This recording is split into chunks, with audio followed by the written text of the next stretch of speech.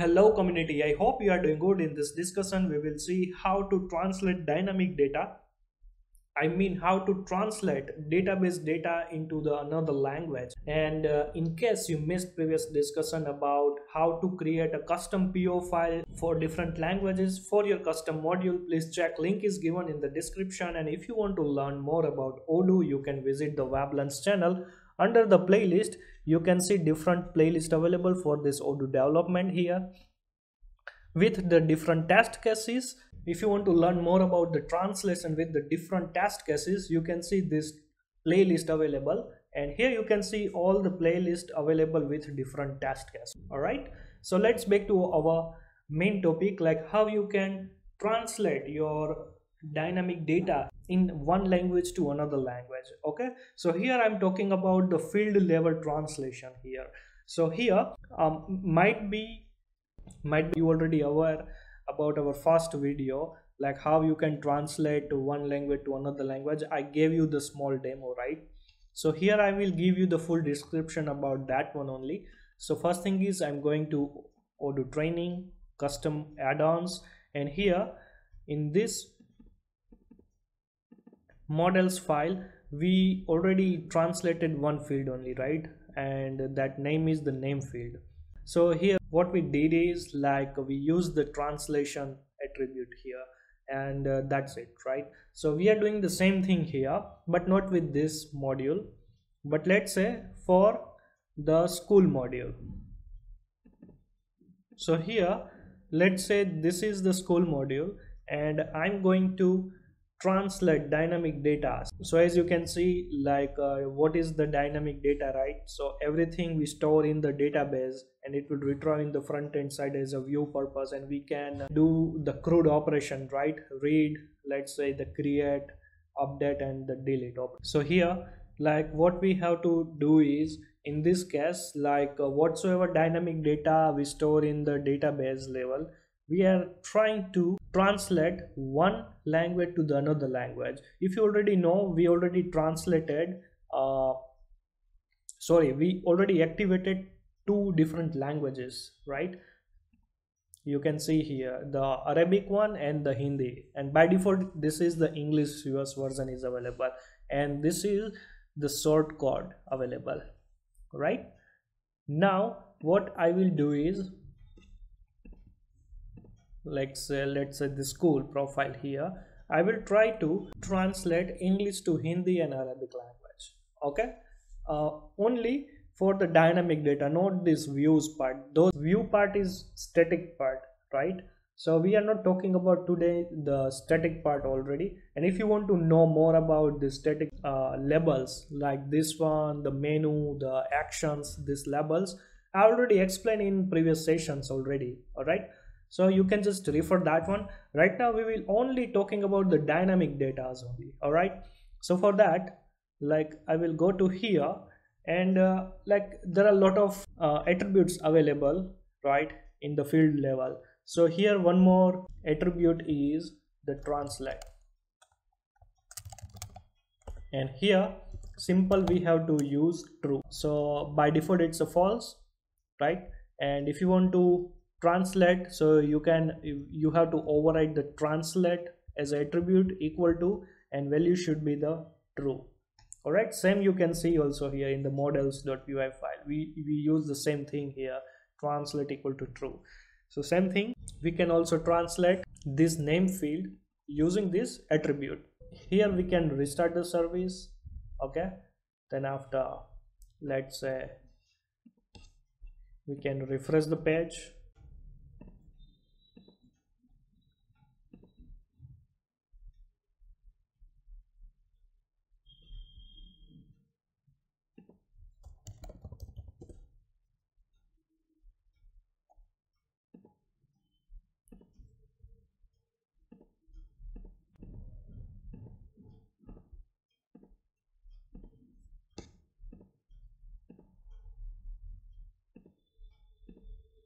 All right, so simple, we have to give we have to provide the access rights. Don't worry about the access rights, I already covered that part. Okay, so don't worry. Here let's say if I will go to in this profile, Now you can see here it's available this en, right? And if you see here in the address field, right, in the address field you can't see here this en or any other symbols like this one. So why it is appear like this? Because whenever the specific models specific field having this translate equal to true, after that you can see this en in this type of button also visible here. Okay, and when you click this one, you can see here while you active the Arabic language, what is the data display. So you can see here school XML3, for English the same, and for Hindi the same, right? And now I will try to translate this one in Hindi first. Okay, like this, and I will replace here. And another thing is the Arabic one, and for that one I will copy this one and I will paste here and I will save. Then after I will try to save. Now let's say I will try to change the language. The first one is the Arabic. Now you can see your focus should be here only, not with the other data. So you can see like this school XML3, right? After that let me change the language Arabic to Hindi. You can say school XML3, right?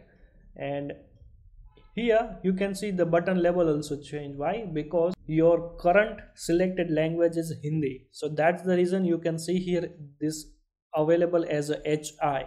And if I will try to change the language to the Arabic, you can see the field name, the label name also change, the AR. Okay, and when you click this button it will display this like this. Now maybe you have questions, what about the remaining fields I want to translate? That is fine. Like you can go to here. Sorry, like my Arabic is, I'm not good in Arabic, so let me translate into the fast English or Hindi.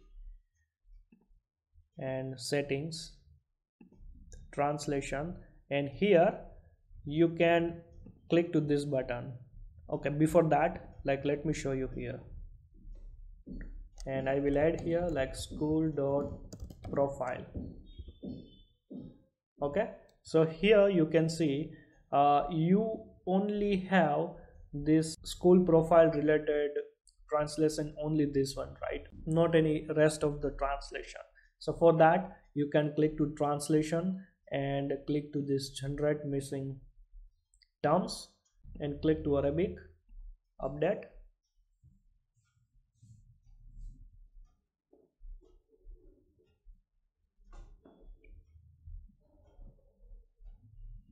And here you have to wait. All right, and now I will try to refresh the page. So you can see it will display here all the dynamic data, and simple you have to translate this to Arabic here, right? And what about the another language, Hindi language? So for that you have to do the same thing. You have to select here and you have to click to this Hindi. That's it. And you can see here this is the English version. Here you have to translate the Arabic one. Why? How do you know like I have to only translate into Arabic? You can see here the language is Arabic, right? So due to that you have to translate here Arabic only. If you by mistakenly, let's say by mistakenly you updated here like Portuguese or German or Turkish, any other languages, right, here, then it will display this language, the whatsoever you write down here in the translation value. So it's nothing worry about. You have to just replace your content like demo school 1, this is the English name, and what is translation of the respective languages you have to paste here. And once you refresh the screen you can see here it's the translation also available for the Hindi here. All right, and let me copy this one. So this is Arabic one. All right, so I will paste here Arabic. Let me change to Hindi.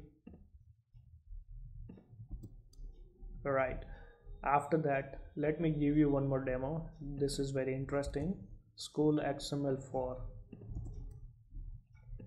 By default, I copy this one, right, and I by mistakenly paste here. This is my mistake. You can see this is I'm translating the Hindi language here, but my value is English. This one is the English plus the Arabic one. That is fine. There is no any error. This is just a translation, all right. So nothing worry about anything. And once I will go to school here, and I will try to translate into the, let's say, Hindi, right?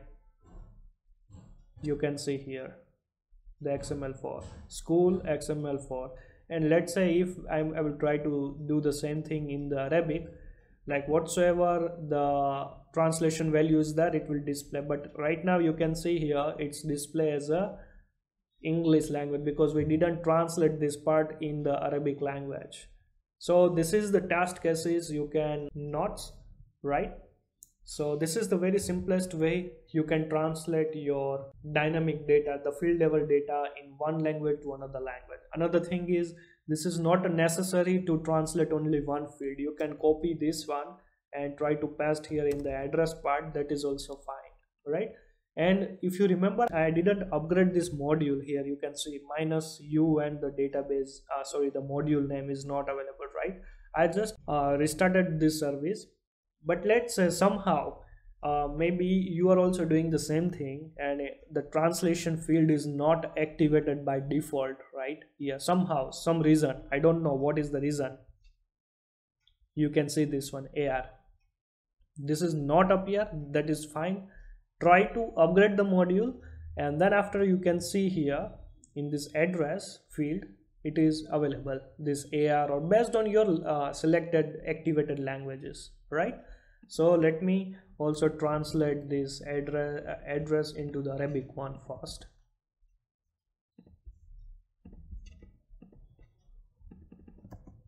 Right, and let me also change in for the Hindi too. I will save. All right, so this is the required code available.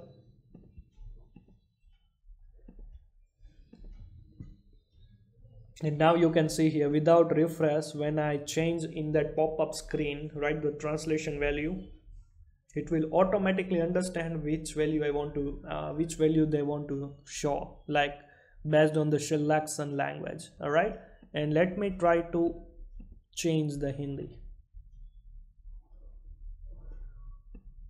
So you can see this is translated automatically. Plus you can also add here hi, hello.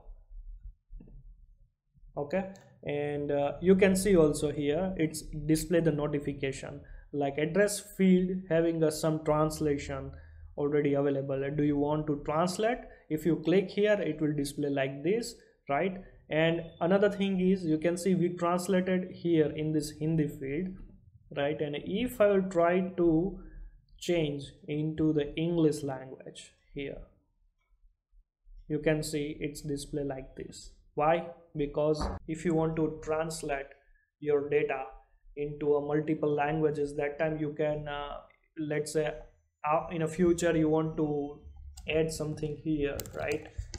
Some content here, so that doesn't mean it will also auto add this content after the translated values. No. So simple, what you have to do is you have to, yeah, first let's see the preferences. Let me choose the Arabic one and I will translate. So you can see like this, and the main thing is, if you click here, you can see the some updated things available in English version, some code is also available in the Hindi language, but you see here the Arabic one, it's not available. So for that you have to do manually.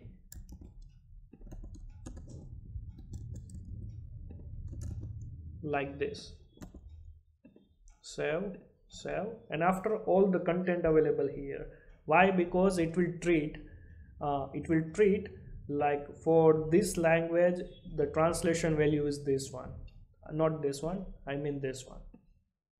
For Arabic one, this one. For English version, for this one. And for the Hindi version, this one, right?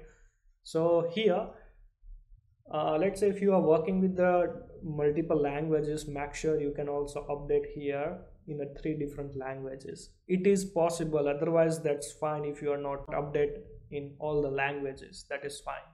Okay, so yeah, that's it for now. If you have any doubt related this dynamic translation related any query, please comment below, and see you in next session.